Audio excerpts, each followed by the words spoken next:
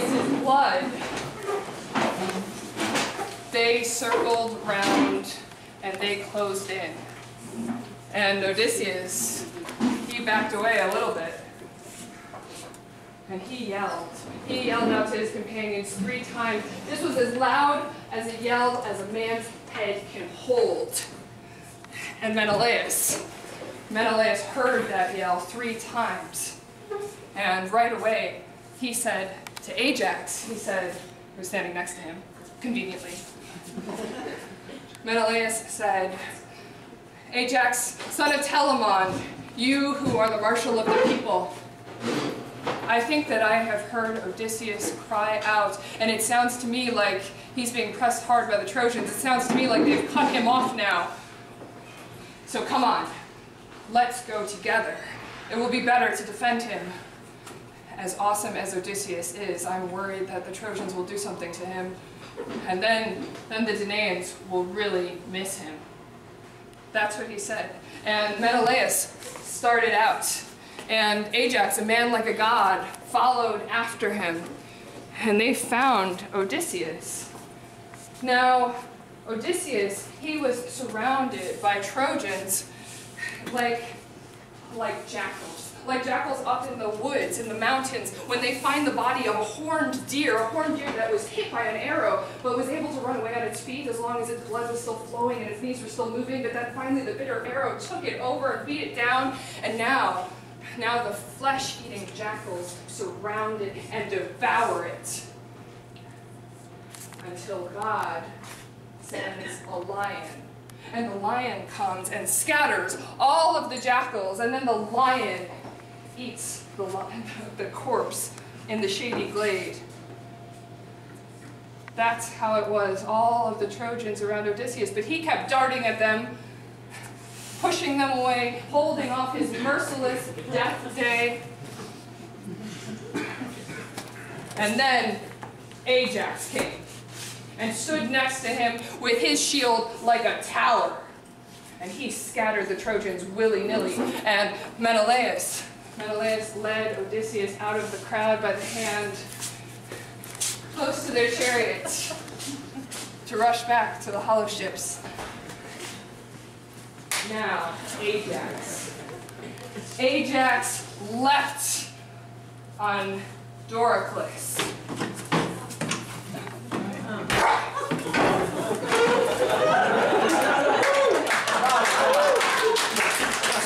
He was the bastard son of Priam. Then Pandocus,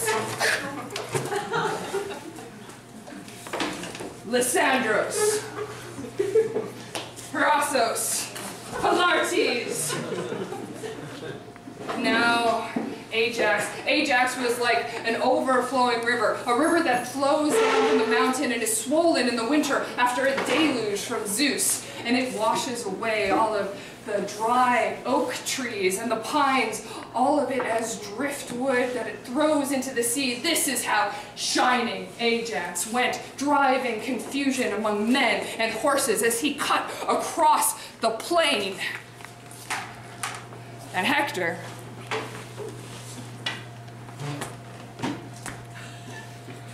didn't know anything about what was going on.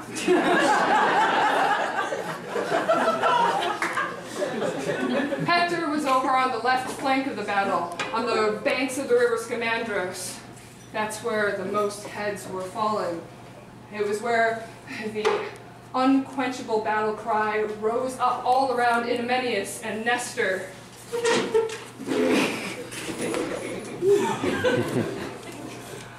Awesome.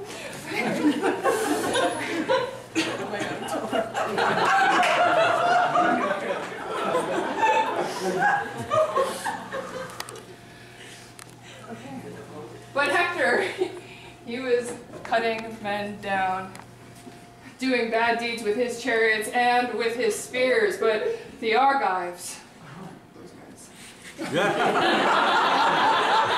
would not let him, they would not move away from his path. Not until Alexander, also known as Paris, who was the husband of Helen with the good hair, He hit Macaon, the shepherd of the people, who was being awesome. Alexander hit him in the right shoulder with a tri-barbed arrow. Yeah, it did hurt. And right away, Idomeneus said to Nestor, Nestor, son of Neleus, you who are the great kudos of the Achaeans. Now you have to get up on your chariot and get Macaon back towards the hollow ships. He is a doctor. And a doctor is worth more than many other men. A doctor can cut out arrows and spread gentle drugs on wounds. That's what he said. And Nestor, the son of Neleus, did not disobey. But right away, got up into his chariot, and Macaon got up next to him, and they whipped the horses out of battle. And the horses went, not unwillingly, because they wanted to go. Meanwhile, Cebriones saw that who, by the way, is Hector's charioteer at this point, and a bastard son of Priam. Cebriones saw that the Trojans were being driven back on the center flank of battle. And so, standing next to Hector, he said to him, Hector, you and I, we are fighting with this crowd of Danaans over on the edge of battle. But there in the center, the Trojans, they are being driven back. And I recognize Ajax, the son of Telamon, who's driving them in confusion. I see him by his wide shield across his shoulders. So come on, we can drive our horses straight there. That's where cavalryman and cavalryman are throwing conflict against one another, foot soldier versus foot soldier. That's where the unquenchable battle cry has arisen. That's what he said, and Hector did not disobey. But right away they drove the fast horses in between the Trojans and the Achaeans, running over corpses and over shields. The axles of their chariot were spattered with blood, and the edges of the chariot car and the wheels and the horses' hooves spattered everything with blood. And Hector, he wanted to jump right into the crowd. He was not for long going to hold back with his spear. No, now he went through the ranks of his men with spear and sword and thrown stones. But he always avoided fighting with Telamonian Ajax, and never once would face him in battle.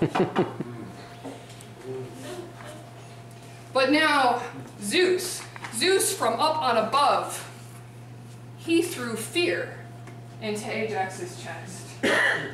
And Ajax froze, stunned, and he turned away. But he didn't move one knee past the other too much. He was like a lion that goes into a courtyard trying to get a cow, but there's all these men and dogs that come after him, and they're beating at him with their fiery torches, throwing things from their hands. But the lion is hungry, right? But the men, they're not going to let him get the fat of the cow. So they keep beating at him, and the lion keeps going. And finally, at dawn, the lion goes away, sad in his heart. That's how Ajax was now. Sad in his heart, as he went away from the Trojans, though he didn't want to. He didn't want to retreat. But he started running towards the ships. But no, now he was like a stubborn donkey. Now he was like a stubborn donkey that goes into the fields and wants to eat all of the grain, but there are a bunch of kids there with sticks, and the kids are beating him with the sticks. But the donkey's like, arr, and the kids are like, arr, but the kids are just kids, so they're weak, right? So that means that the donkey doesn't actually leave the field until he's had his fill of the grain. Now that's how Ajax is. And the Trojans are like little kids. They're trying to stab his huge shield with his spears. But then Ajax remembers his furious courage. And he breaks through the ranks of horse-breaking Trojans. But then he turns around again, like a wild animal looking everywhere, and starts to run again. Back towards the ships.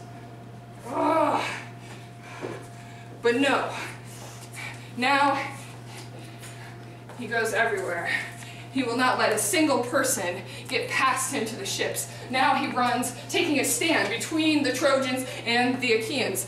And they're all throwing their spears at him, and they're all hitting the middle of his shield before they ever get to taste his delicate skin. And many of those spears, they go and fix in the ground, even though they wanted to fix in his flesh.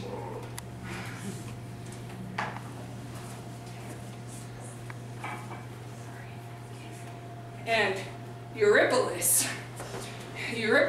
sees Ajax struggling, pressed hard by all of these thrown spears, and so Eurypylus comes and stands next to him.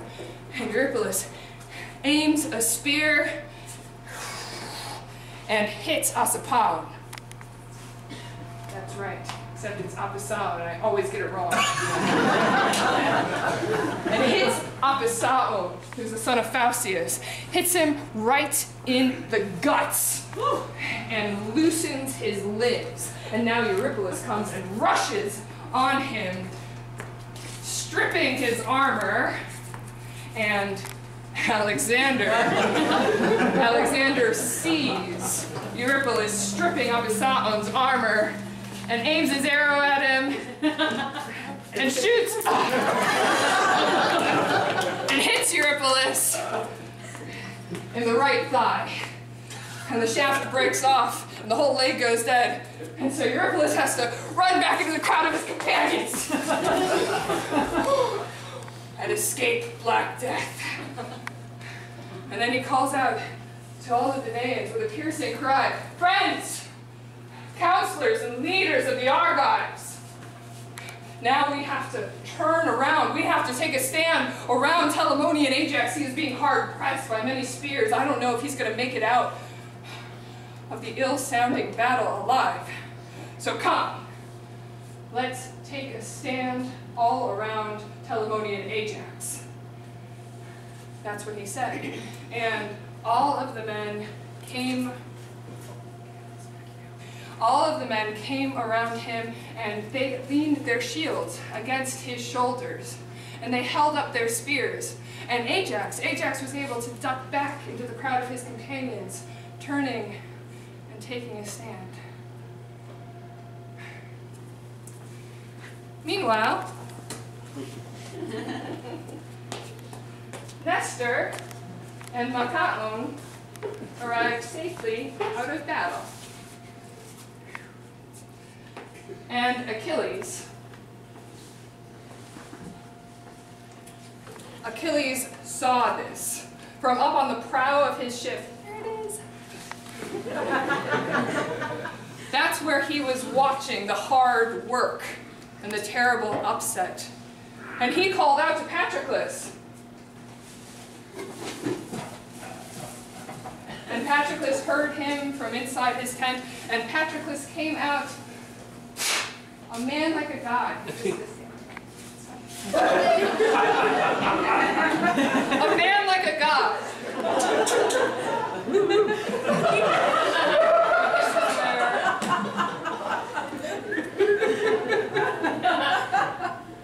This is where all the trouble begins for Patroclus.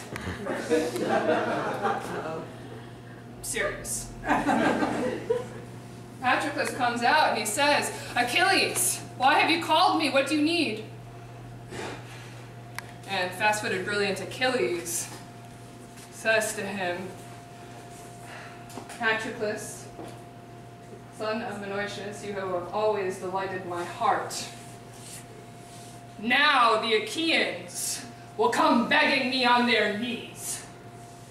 Now their need has grown so great they will not stand it. But go and see who Nestor, the son of Neleus, has brought out of the battle. It looked from behind exactly like Macaon, but I did not see his face. His horses rushed straight past. And Patroclus did not disobey his dear friend, but right away ran through the ships and the tents. You can actually stand.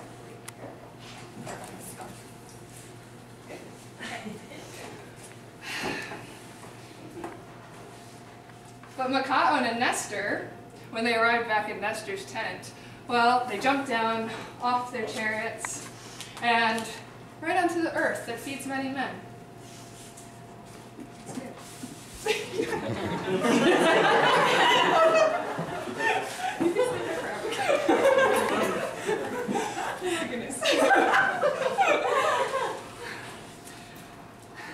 Okay, now we're on the earth.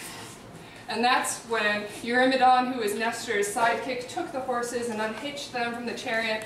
And then Nestor and Macaon, they took their tunics and they washed all the sweat out of them. And then they stood on the shore of the salt sea and they just took a deep breath. And then they went inside the tent and they sat on couches. Now Hecamede, who's a woman who has beautiful braids, she's the daughter of Arsinoe. She was taken from Thenidos when Achilles sacked it. And the Achaeans, they chose her out for Nestor because the old man was the best at giving advice. You know, that's what you do. Hecamede came and set a well-polished table out. It had cobalt feet, and on the table she put a beautiful bronze basket and an onion relish for the wine. Then there was bread and honey and the holy barley cakes. And then Hecamede brought a cup out. This cup was one of the old man's from his house, Nestor's. It was studded with golden nails. It had 4 ears as handles. There were 2 golden doves that sat on either side, and it had 2 bases. Now, this cup, any other man could not have lifted this cup from the table. Not when it was full, anyway. But Nestor, the old man, he lifted that cup up with no work at all. Now Hecamede decided to make, and she was a girl like a goddess. Hecamede made them a potion. She took the Pramnian wine and she took goat cheese and grated it into the wine with a bronze cheese grater. And then she sprinkled white barley into it and she made the potion and she ordered them to drink. Now I have thought about this. This is kind of like a power smoothie, right? It's maybe like a power smoothie reverse risotto.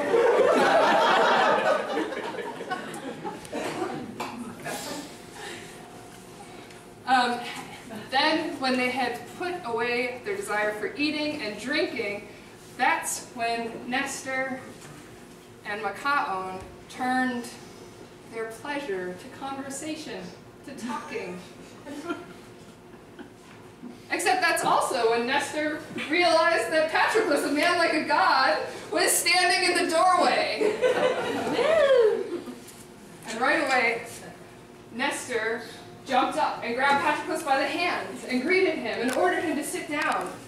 But Patroclus said, "Don't order me, old man. You will not convince me. The man is resentful and shameless who sent me here to find out who you've brought out of battle wounded, and I can see for myself that it's Macaon, the shepherd of the people. You know that man Achilles is terrible.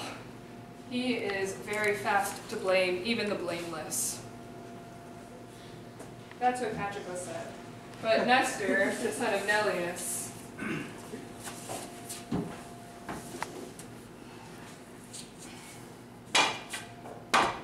answered him,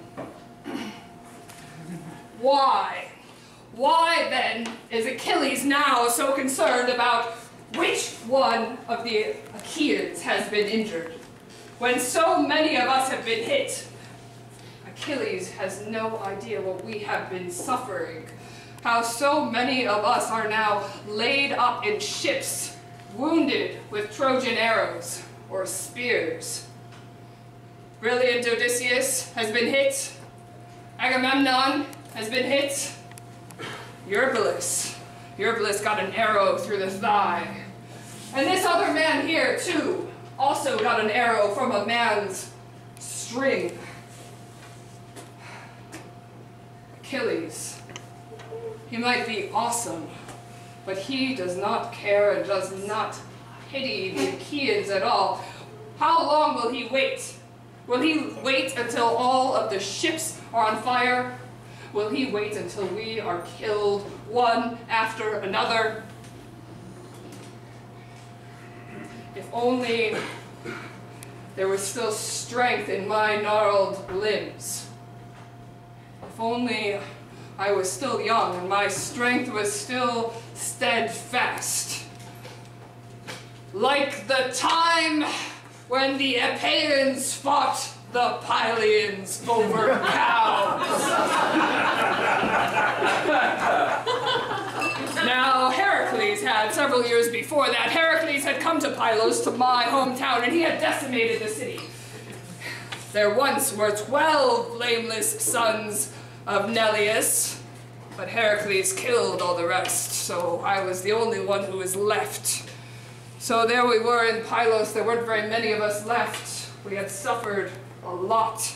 And the Epeans owed us. They owed us a great debt, but now they abused us. They looked down on us. They schemed evil against us. So I decided to steal their cows. First, I killed Itemius. While he was being awesome, I mean, he was blameless in just defending the cows. But when his people saw him fall, they scattered willy-nilly. So we got so much swag. We brought back 50 herds of cow, and 50 flocks of sheep, 50 herd of swine, 50 herd of wandering goats, 150 horses. They were fillies.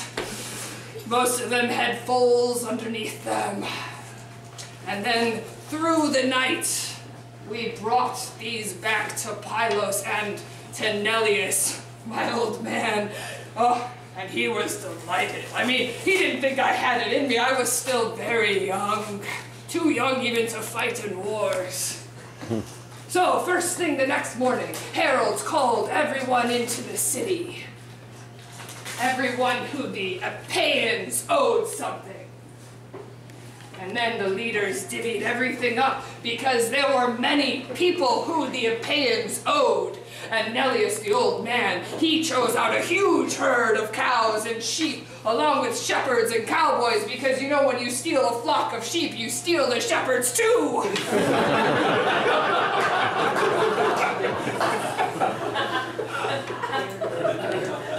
Why did Neleus choose such a huge flock? Because he was owed 4 of the best racehorses. Augeas, who was the Epean leader, he had stolen these horses and their chariots right when they were about to run a race. A race with a tripod as a prize. And then their jockeys were like, and really missed their horses. And so Neleus was so pissed off, and that's why he took so much stuff. But he also gave a lot, and he made sure that every man had his equal share. And then throughout the city, when we had divvied everything up, we made sacrifices to the gods. But on the third day, the Epeans, horses, people, they armed, and they went on the march. And there were these two guys called Molion. That's right, they were both called Molion. And they went with them, even though they were just children. They didn't know anything about war, but they put on their armor anyway. So there's a city called Thrioesa. And Thrioesa, it's on an island in the middle of the Alpheus River. Not very far from Sandy Pylos.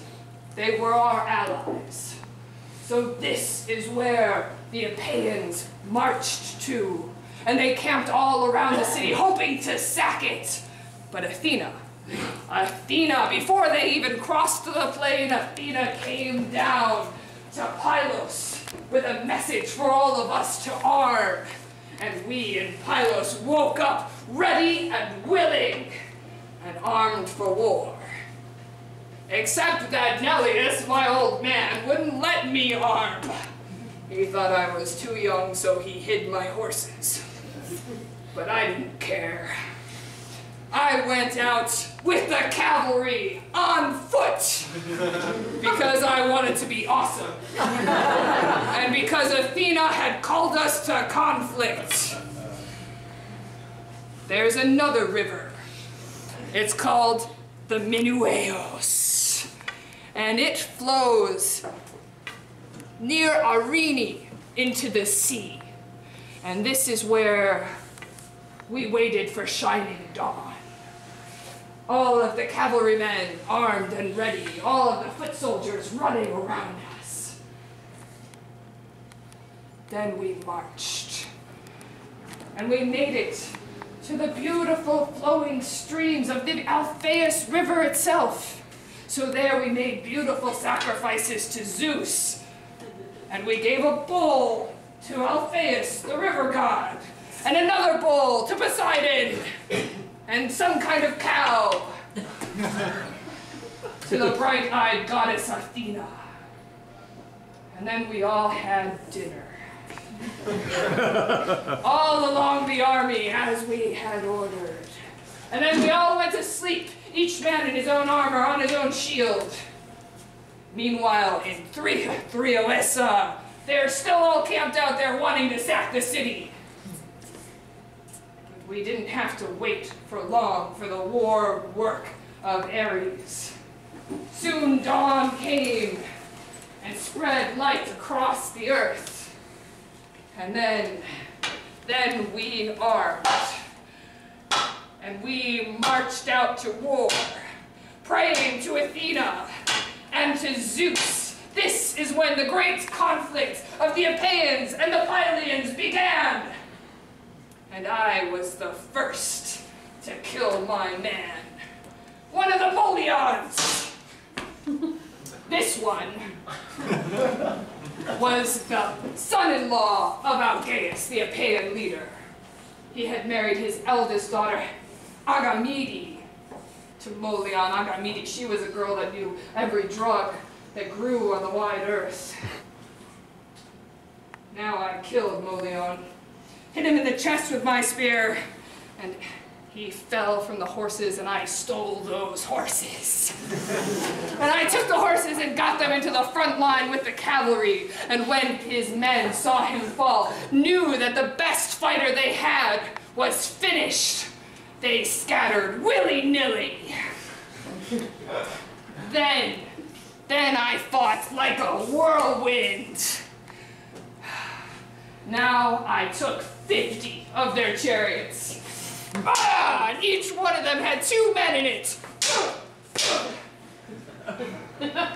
All those men that bit the dust, beaten down by my spear. You know, I would have killed both Molions. Except Poseidon, I don't know if he was his dad or what, but he's the father in the line. He came and swooped Molion, the second Molion, out of battle in a deep mist. It's okay. Because Zeus gave the power to the Pylians. And now we chased after the Achaeans, cutting them down, killing their men, and collecting their beautiful armor all the way until we got to Buprocyon. Buprocyon and the Olenian Rock, and there's also a hill there. I think they call it Alessios. Yes, when we got there at Buprocyon, that was when Athena told us it was time to go home. So we went from Buprocyon back to Pylos. And as we went, we prayed and gave thanks to Zeus among the gods, but to Nestor among men. That's what kind of man I was among men. If I was. But Achilles, he just wants to be awesome all on his lonesome.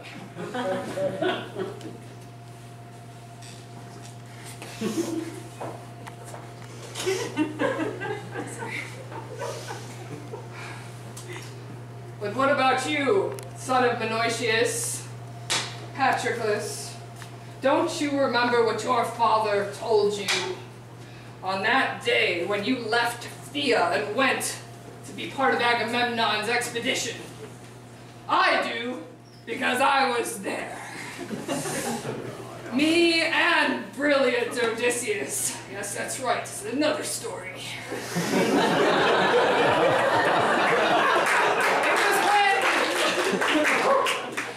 It was when we were going all through fertile Achaea, gathering the troops to go against Troy.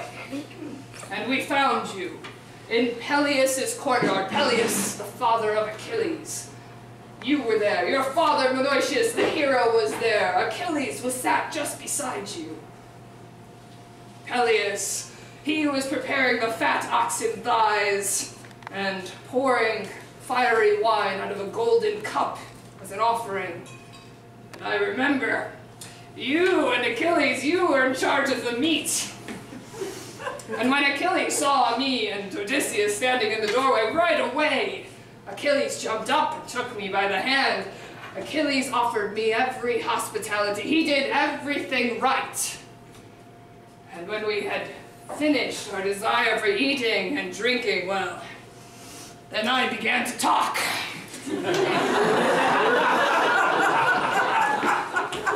Telling you about our mission, seeing if you would go with us. And of course, the two of you were willing. And you were given orders, both of you by your fathers. Peleus said to Achilles, Achilles, be awesome always in battle. Stand out from the crowd.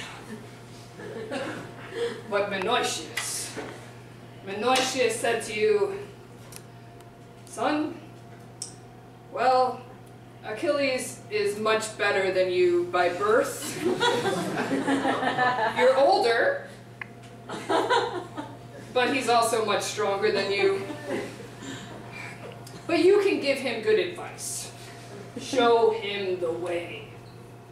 Even as awesome as he is, he will listen to you. That's what your father told you, and you have forgotten it. But even now, Patroclus, even now you might go to Achilles on behalf of the Achaeans. Who knows if some god might not come down and help you convince him. I mean, a friend's advice is already more convincing. Maybe Achilles holds back because of some knowledge from Zeus. Maybe it's what his lady mother Thetis knows. But even so, he could send you. You could lead all of the Myrmidons. You could even wear his armor. If you wore his armor, then the horse-breaking Trojans would hold back from battle. They would finally give the Achaeans a breather. And you know there's hardly any time for breathers in war. Besides, you're fresh. The Trojans are tired. You could drive them back to their city, away from our ships and our tents. That's what he said. And he stirred up the heart and the spirit in Patroclus. And right away, Patroclus went running through the ships and the tents of the Achaeans until he got to the boat of Odysseus. This is where they have all the assemblies. This is also where decrees are made, and they have also built altars to the gods. And it is here that he runs into Eurypylus. Eurypylus, who is limping out of war, sweat dripping from the top of his head, down his back and down his shoulders, blood still spurting out of his arrow wound. But his mind is still sharp, and when Patroclus, the son of Menoetius, sees him, he pities him. Oh, miserable leaders of the Trojans. Is it now our fate that we're about to die here, far from Argos? That we're going to feed the fast Trojan dogs with our fat? Tell me, Eurypylus, can the Argive leaders still hold back huge Hector? Are they being destroyed? Are they being beaten down by his spears? And Eurypylus, wounded, said, Patroclus, the Achaeans, we're not going to be any longer at all. We will be fallen beside our black ships. All of them. As many as were awesome before, they are all wounded, hit by Trojan hands and arrows and spears lying up in their ships. But come, you can save me. Take me back to the ship. Cut this arrow out of my leg. And you know the good drugs. Achilles taught you them. Achilles, who learned them from Chiron the centaur. Because our doctors, Podaleros and Machaon, well, Machaon, he's lying up in his own tent waiting for a blameless doctor, and Podaleros, he's still in the sharp field of Ares fighting on.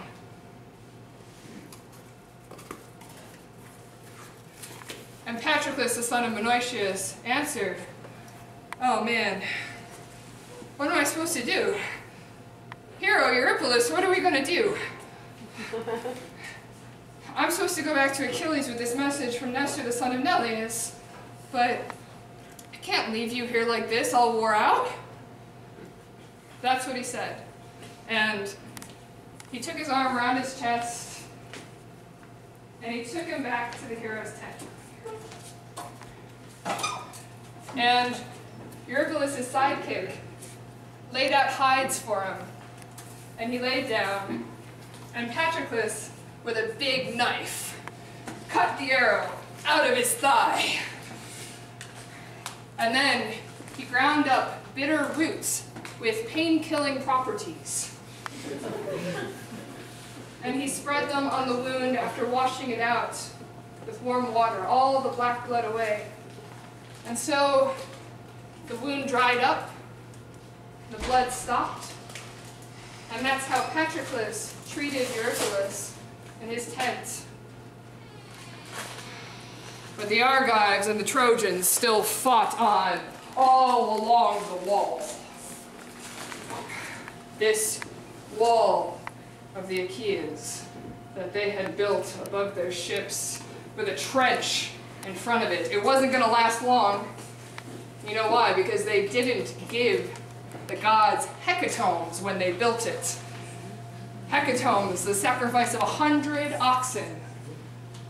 So they had built this wall, and they had put their ships and their swag safe behind it, but it wasn't going to last long. It was built against the will of the gods. So as long as Hector was still alive, as long as Achilles was still raging, as long as the city of Priam remained unsacked, that's how long this wall would hold. But when most of the best Trojans were dead, when a lot of the Argives had died too, some of them had left, when the city of Priam was sacked and all of the Argives had gone to their own countries, that's when Poseidon and Apollo destroyed this wall. Apollo, he took all of the 9 rivers that flowed down from Mount Ida. These were the rivers that were full of helmets and shields and the race of demigods that had fallen. It was the Resios and the Heptaporos, the Kasarsos, the Rhodios, the Grenikos, the Asipos, the Shining, Scamandros, the Simois, all of these rivers he took into one giant river. And he poured this river against the wall for 9 straight days. And the whole time, Zeus sent a downpour so that the wall would wash more easily into the sea. And Poseidon himself, he stood there with a trident, prying up the stones and the bricks of the foundation that the Achaeans had worked so hard to lay. And then Apollo, he took the roaring Hellespont and he evened everything out. And he put a whole new beach over the wall that was destroyed. And then he made all of the rivers go back to where they once were, where they had flowed their beautiful streams before. So that's what Poseidon and Apollo were going to do to the wall, you know, in the future, but in our past. Whatever. Right now, they were just fighting around the wall, okay?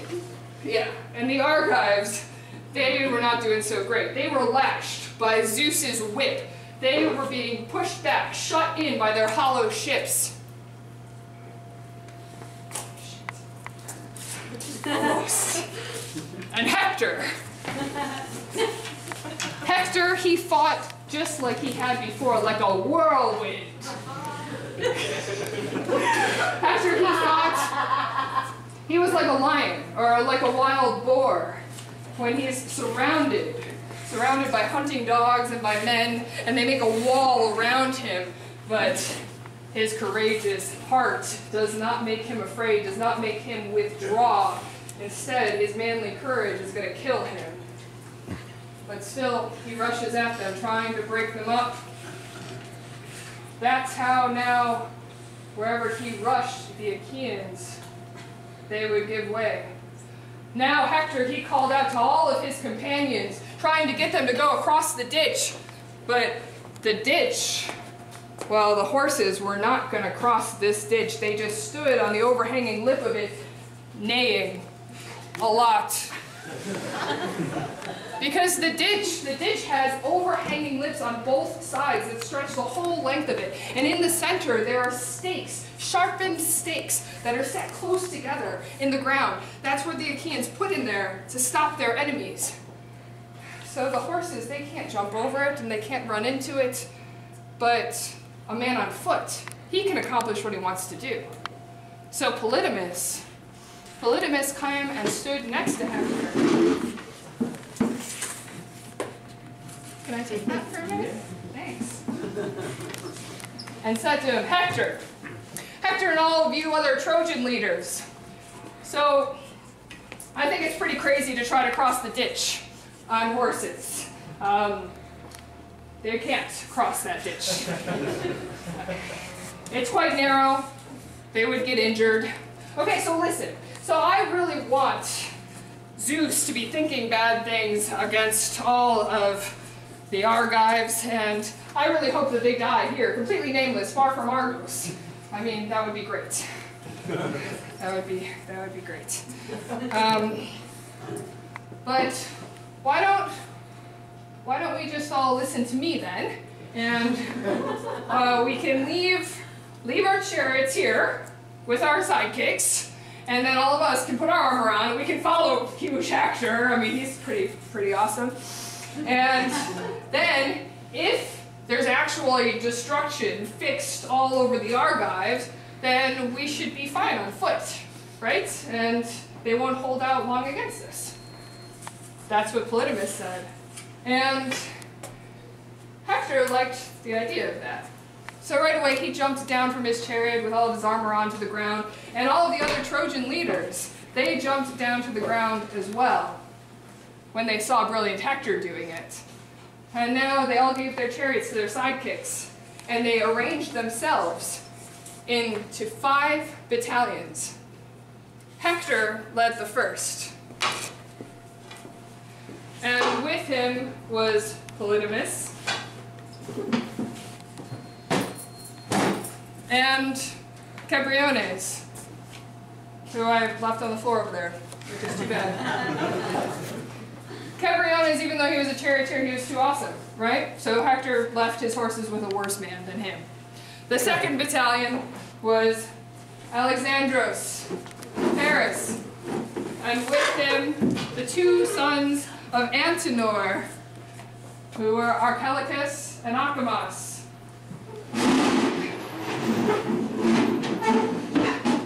Then it was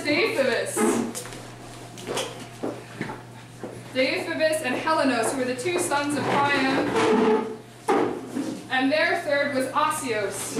Asios, who was the son of Hirtakos. He had come all the way from Risbe on his flaming horses. Around the river Salais. Finally, it was Aeneas. Oh my god, we have too many people.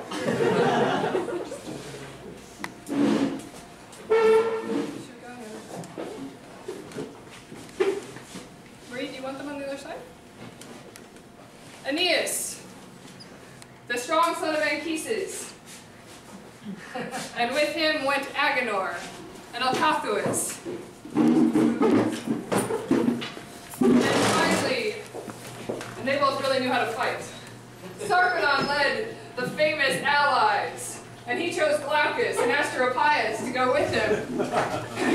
Glaucus and Asteropaeus, whom Sarpedon at least thought was the best. After him, of course, because Sarpedon was really the best. Hi now. Now we can all just chill. So all of these men were gathered, and they got their shields, and they put themselves in order, and all of them listened to Polydamas' advice. All of them, except for Asios. Asios, the son of Hirtakos, well, he wanted his horses and his chariots. I mean, they were fiery, right? So he led them, but bad things were going to happen to him leading those horses and chariot across the ditch and towards the ships. Bad things and a bad fate was going to fix on him with the spear of Idomeneus, the son of Deucalion. But still, Asios went. He rushed his horses towards the left side of the wall. This was a place where the Achaeans sent out all of their men and their horses. And they found it there that the door and the huge bolts were not actually closed all the way. They had left them open, the Achaeans had, to try to save their friends who were running away. And so now Asios, he threw all of his force going there. Except they found 2 men inside. Now these 2 men were the best men ever. The sons of the spear-fighting Lapis. Leontius, who was a scion of Ares, and Polypoetes, who was the strong son of Perithous. These 2 men, they were like 2 oaks that grow high up in the mountains, and they have such tall branches, and they stand up to the wind and the rain day after day, and their strong roots keep them in the mountain. That's what these 2 men were like. And when they saw Asios rushing towards them, well, they were not scared, and they did not run away. But now the battle cry went all up around Asios and Iamenos and Orestes, and Asios' son Adamos, and Thoon, and Onomaos. But these two, they shouted out to all of the Achaeans who were inside to come and defend the ships. And now there was fear and upset among the Danaans. But these two, they ran out like boars, wild boars running into the woods, turning on the very hunting dogs and the hunters that come after them, gnashing their teeth. And the sound of their gnashing teeth, that was like the sound of the bronze spears bouncing off their bronze breastplates as they fought hard. And Asios, he kept rushing, but now these two were trusting in the strength of the men who were up above them, because the Achaeans, they were up on the towers. They were throwing down stones, parts of the foundation, and they were bouncing off the helmets and the shields. They were falling like snowflakes up the mountain that get rushing in the wind, and they fall all over the earth. And Asios, the son of Hyrtakos, he just hit both of his thighs with his hands, and he was like, Zeus, Father, now I feel like you are just, well, you've made yourself into a real lover of lies, haven't you? I thought that we were going to beat these Achaeans, that they couldn't hold up under the strength of our battle fury and our invincible hands. But these two guys, you know, I thought that they would just leave. But no, instead they're like small-waisted wasps who build a home at the side of the road, and then when men come near them, instead of just abandoning the home, they stay and sting the men and fight over their young. That's how these two are. They would rather kill or be killed than leave their post. That's what he said. But Zeus didn't care. Zeus was not convinced. He just wanted to give the glory to Hector.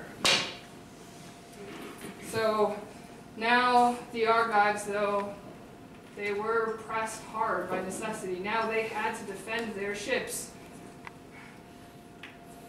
And the gods that supported the Argives, they were sad.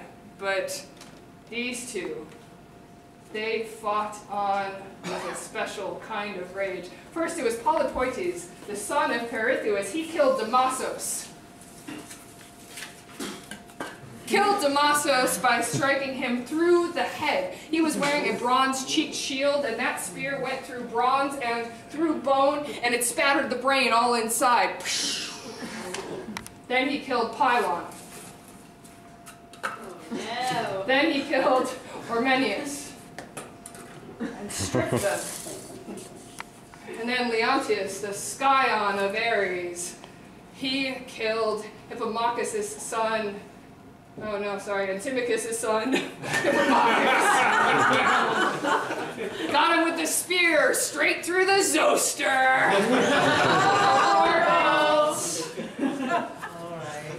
Then Antiphantes came close to him, rushing in front, but he pulled his sword out of his sheath and hacked at him and killed him too. Then Medon.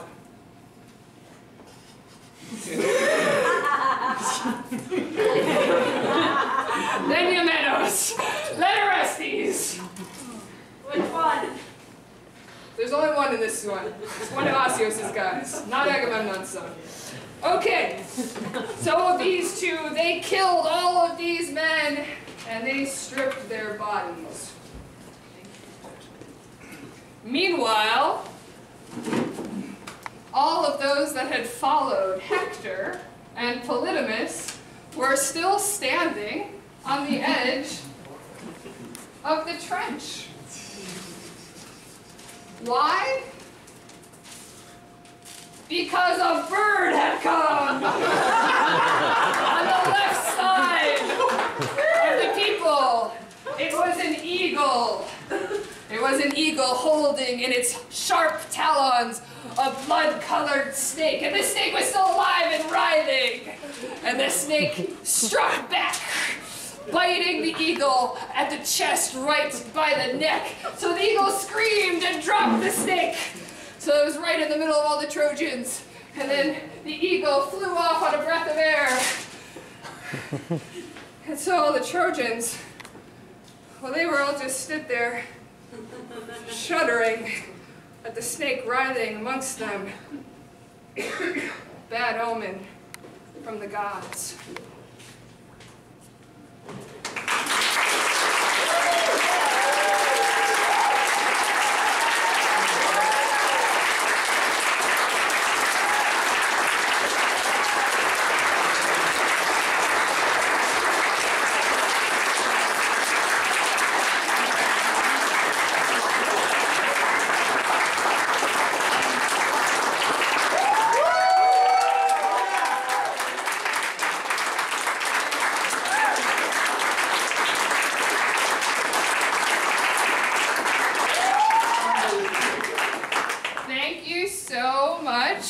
As usual, we want to thank Martalogu for being awesome. Yeah. And Martin Peng. Sam Windholz on the video. Our awesome director this week, Marie-Leofeli.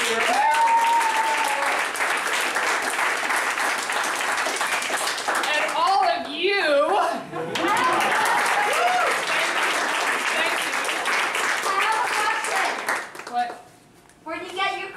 From your badass.